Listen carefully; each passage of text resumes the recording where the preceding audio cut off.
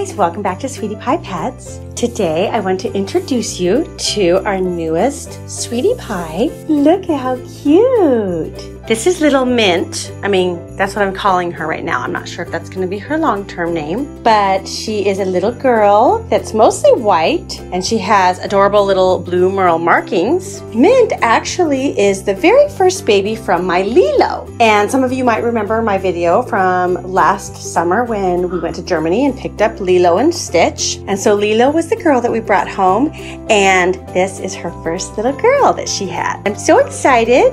I think she has blue eyes, just like her grandmother, Jewel. Her eyes have just started to open because she's 2 weeks old. So at this age, it's kind of hard to tell exactly what color her eyes are going to permanently be, but it is looking like they're going to be blue. She will be a long coat. Right now, since she's only 2 weeks old, her fur is just starting to grow, so it just kind of looks like a little bit shaggy right now, but eventually it's going to be really long. And she has these adorable little markings. I think she's adorable. Hi, can you say hi to the world? Look how cute she is. So this is Mommy Lilo. She is a long coat from Germany that I brought back with me last summer. Even though she's not a blue merle at all, her mother was a blue merle. She's just a white and chocolate, but I knew that she had blue merle genes, and so I bred her with my Blue, who has blue merle genes, and he's white and cream, but he has crystal blue eyes. And so I was so excited with the results. I got a little baby who's mostly white, and then she has these adorable little blue merle markings all over, and I'm thinking she got Daddy's blue eyes. What do you think, Lilo? Are you a good mommy? So right now, her little nose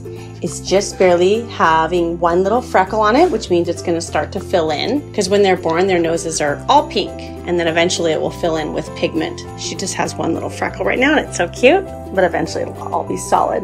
Lilo has proven to be a very good mommy. I'm so proud of her. You take good care of your baby. So Lilo lives with one of my affiliates named Carol. I think I've mentioned that before in my videos. I do that with all of my dogs because the number one important thing to me is socialization. So it's extremely important that all my dogs are family pets and they get lots of love and lots of attention, and that's what she is. So she lives over at Carol and Carlos's house. She's their beloved pet, and I had to go over there and get her right now so I can take this video. And then she's gonna go back home. So thank you guys for watching my introduction to Little Mint. I will do some more follow-up videos as she grows and gets a little bit older, and you guys can see how she progresses. Please don't forget to like, comment, and subscribe. I will see you guys next time on Sweetie Pie Pets.